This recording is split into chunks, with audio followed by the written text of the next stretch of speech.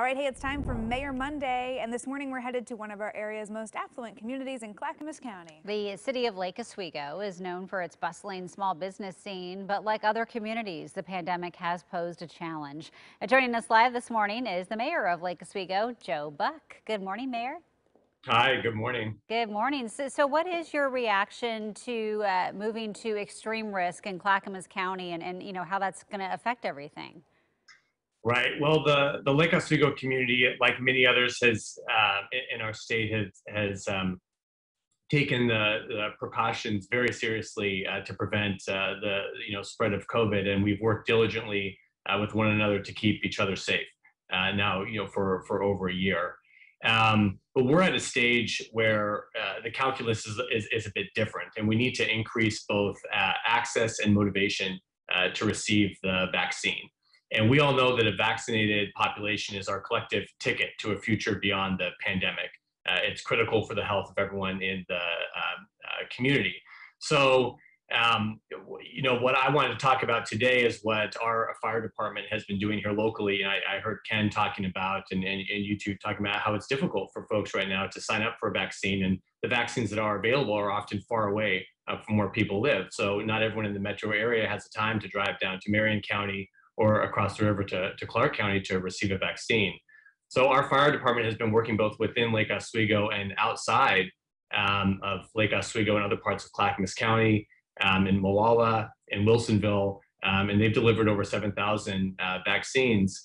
And we partnered with our Chamber of Commerce here in Lake Oswego to vaccinate frontline employees and their families, and that proved to be very effective. And I'm the mayor, but also an employer here, and being able to connect my employees, working with other employers to connect employees directly with the vaccine to get it scheduled where they could get it in their backyard is really what we need to be doing across the state. And so I'm employing the state to invest in making sure that vaccines are able to reach people where they live, because we're at that stage where it's the working population needs to be vaccinated, and that needs to be very convenient for them to do.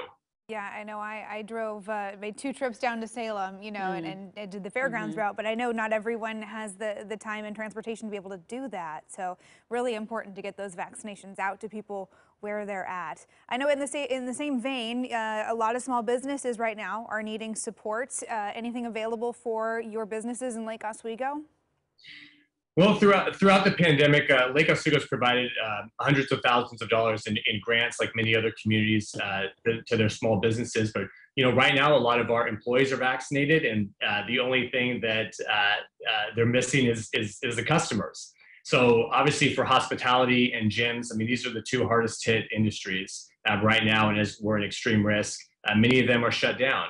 Restaurants that are fortunate and gyms that have outdoor areas. That gives them a little business, but that's not the case, for most businesses. We know from the CDC that folks that are vaccinated, it is safe for them to go to the gym. It is safe for them to dine indoors. So it's my hope that as we continue to balance balance our community health, equity, and the economy, that we move into a system where we can allow people who are vaccinated to participate in activities that we know are safe, while still working to ensure equitable distribution of the vaccine to everyone who wants it. But I think we need to move out of this all or nothing situation where either everyone's open or everyone's closed, because we do have a vaccine now that is effective, it's safe, and it's free, and we should be using that to our advantage to keep people employed and keep our start building our economy back. It's critical. Yeah, the back and forth has been really hard. I know you own several restaurants yourself, and one of them shut down during the pandemic, correct? Yes, yes, I have several restaurants here in Lake Oswego. I have closed one during the pandemic and opened another. So I've been through every stage of restaurant life. But it's especially hard on employees.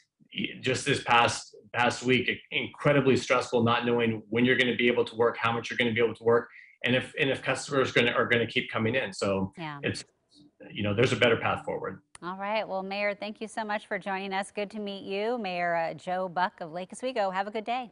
Thank you too. You as well.